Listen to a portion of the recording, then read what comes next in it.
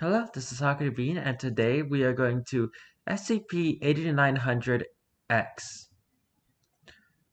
Now, I'm quite sure you wonder what the X means.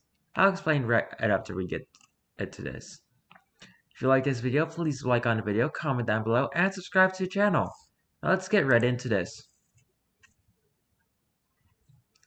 Alright, before we get started, I'm going to explain what X is. X in the SCP universe is explained SCPs, or they have a common explanation that people have.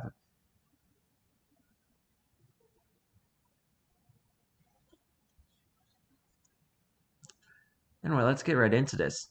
Note, the following is archival information for reference only. There are currently no containment protocols in place for SCP-8900-X.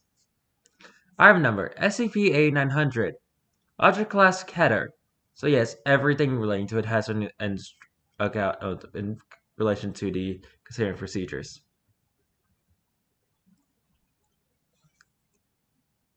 Special containment procedures. SCP-8900 has been designated Keter due to extreme difficulty in containment. Indeed, it does not appear containable at this time.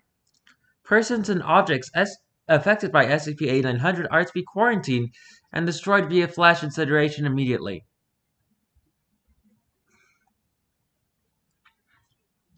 Persons and objects affected by SCP-8900 are to be quarantined and destroyed via flash incineration immediately.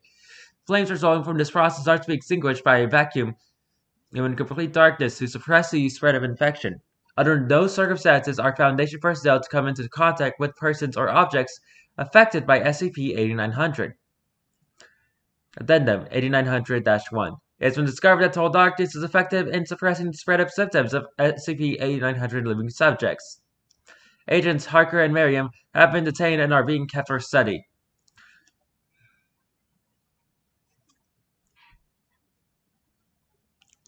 Description: SCP-8900 is a complex perceptual phenomenon affecting the visual spectrum which seems to be spread by contact. It can be photographed using certain newly developed techniques. However, the process of photographing the anomaly seems to result in faster speed of its effect, and is considered inadvisable. SCP-8900 is currently uncontained and theoretically uncontainable. It first began to appear in the mid to late 1800s as a side effect of certain photography techniques.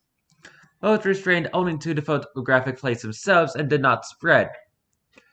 Of note is that the appearance of SCP-8900 manifestations of these photographs seems to redacted element of photographic technology.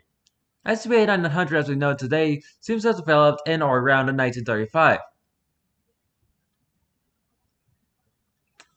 Possibly as a result of the redacted corporation's experiments with integral tripack redacted technology. Addendum 8900-2 from the desk of 058. Gentlemen, we have failed. SCP-8900's effects have become so widespread as to be commonplace. The natural blue of the sky has been replaced with a gross and unnatural shade, and the green of trees has been equally corrupted. The SCP-8900 has brought ruin down upon this entire visible spectrum, and we have been overrun. Our attempts at creating an opposing infection has also failed, although we were successful at restoring the natural colorization of our test subjects. The process seems to run into mute, and now a runner has arrived at my office telling me that our little experiment has reached containment. Future agents may have to deal with it as an SCP object in its own right.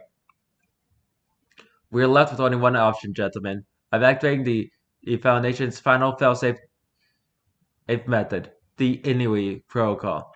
By the time this message reaches those of you who cleared to receive it, Foundation resources on a global scale will have released vast amounts of compound Inui 5, our most subtle amnestics worldwide.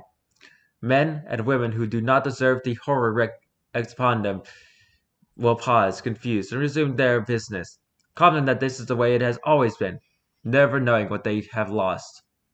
Only the photographs not affected by SCP-8900's taint will know the truth. I regret this, gentlemen. I regret it deeply. It must be done. 058.